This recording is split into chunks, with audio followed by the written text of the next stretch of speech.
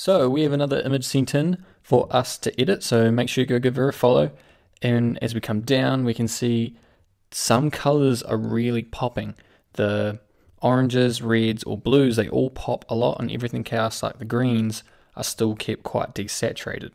So, and the whites are very, very white, and there's very minimal shadows and blacks. So let's jump into Lightroom and see if we can create something like this. Alright, in Lightroom, so I'm going to crop my image to match the other one. Bring it down a tad. And the first thing I'm going to do is enable profile corrections. And come back up. And I'm just going to cool it down a bit.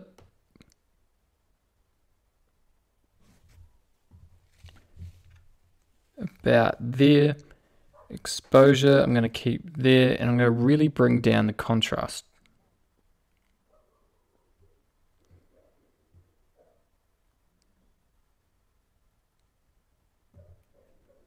Highlights, I'm going to bring down.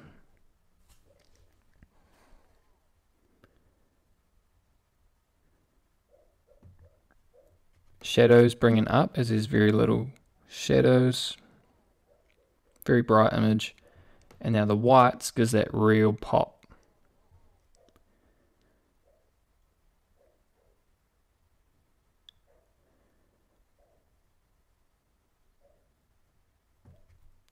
Blacks, I'm going to bring down just to keep a little bit of that contrast. Clarity, down a little. Sort of helps give a little bit of a softness to the highlights when you're going for this look. So I might bring it down just a bit. Vibrance, bring down a bit. So onto tone curve. So we really brought up our whites and they're sort of overexposed. But if I come in here and really drop the whites, it gives a nice fade to those highlights. So a nice roll off from the highlights to the whites, and you don't get that really exposed look where the whites are just blending in with the background. So I'm going to go about doing my curve, and obviously a very decent fade.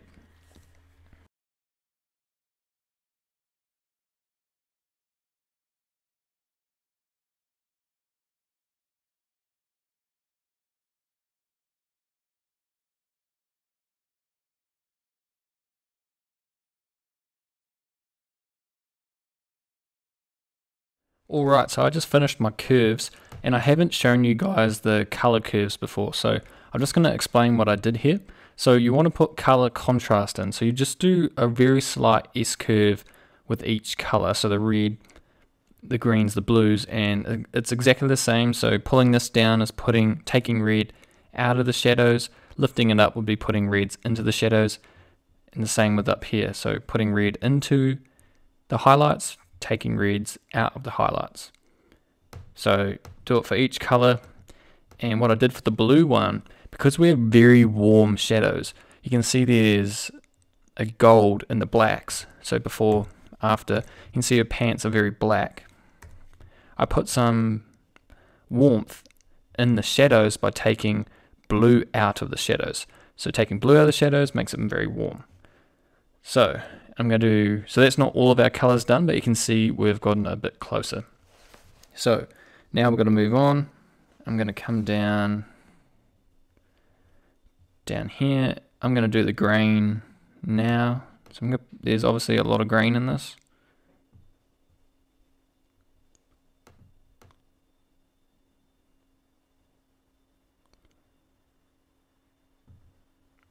And it's quite rough. So hopefully you guys can pick up on the grain and the blacks. So on to calibration. Can I really move all these colors towards the orange?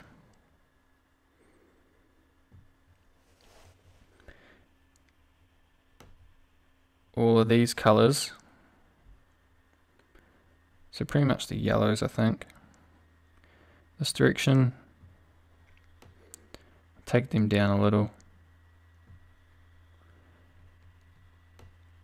And a slight orange and teal shift. So that's how you get the red or orange and teal. Just a slight one. Desaturate a little.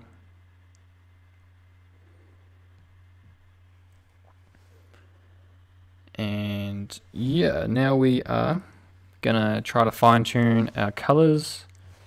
Actually, I'm gonna do the split toning.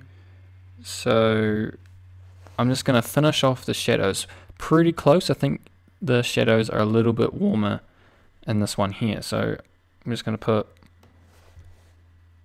a nice gold or orange into the shadows. About there. And highlights I am gonna leave for now. Right, so doing our colors. Gonna shift. So that's only affecting that. I'm just trying to match them up.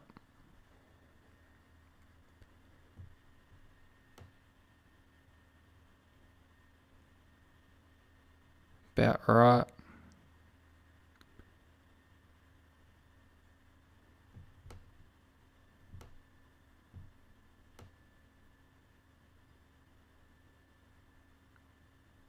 Don't need to shift that too much.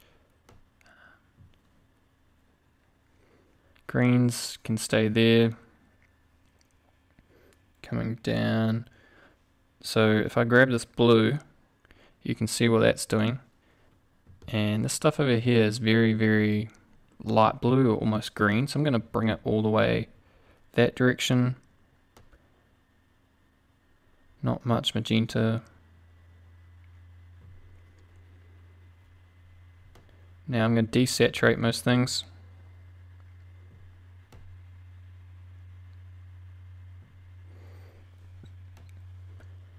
Really take down those yellows.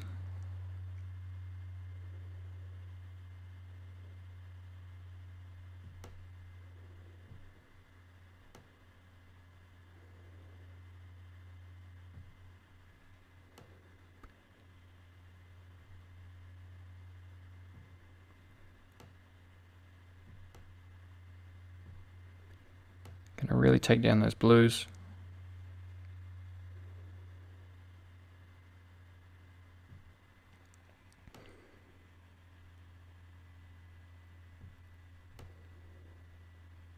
And just taking them down a little.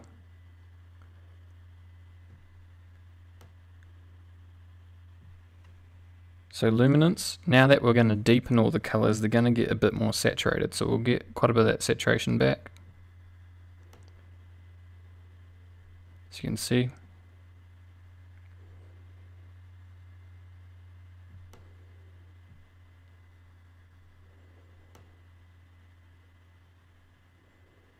Oranges is bringing back a lot of colors.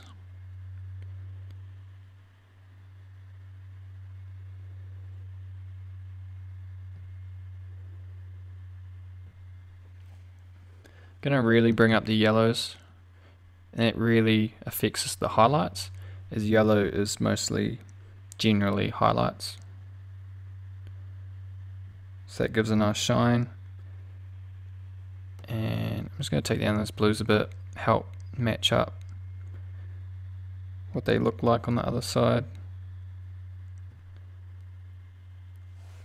So we're pretty much done. I think we're looking pretty close. I might add a touch of red in the highlights. You guys might not notice it, but I see just a tad of pink or very light red in those highlights. Sharpening, do a bit of sharpening.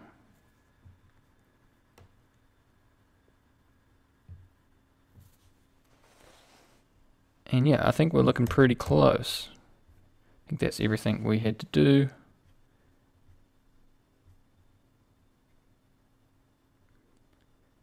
Yeah, so as you can see, a big thing in this was creating that fade and putting those warm tones in the shadows, and split toning doesn't do it for you sometimes. Like you can only have 2 colors, one in the highlights, one in the shadows, and it doesn't quite give you enough flexibility. But when you work with these, you get so much power. You can really alter your look. So as I said before, lifting it up, red in the highlights, taking it down, taking red out of the highlights, and do it for each color. So it's really powerful. I haven't shown you guys that before. And yeah, I might cool it down just a tad.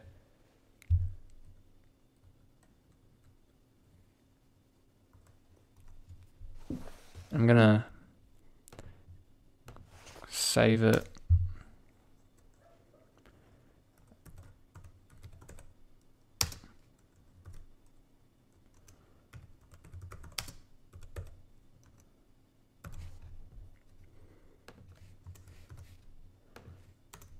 Orange bright pop, so it works well when you got reds, oranges, or some blues in there.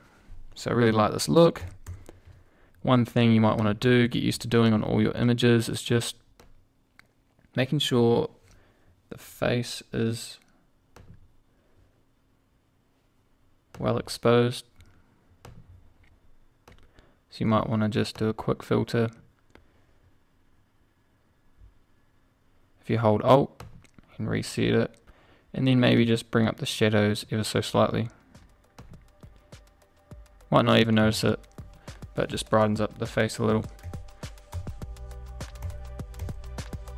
And I am done, guys. So make sure you go give her a follow. Her links will be in the description. Comment what you guys want to see, and yeah, give me a follow on Instagram. I'll eventually start posting there. And thanks for watching. I'll catch you in the next one.